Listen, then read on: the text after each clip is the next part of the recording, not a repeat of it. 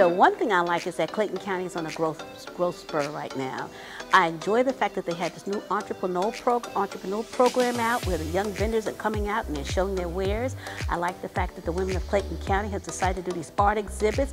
We have movie nights, we have these exercise programs. I'm excited about the fact that we are picking up in Clayton County. We are beating other counties. I love the meetings that they have. Other than that, between on Main Street, we've got all these stores and businesses open up. Clayton County going to kick butt.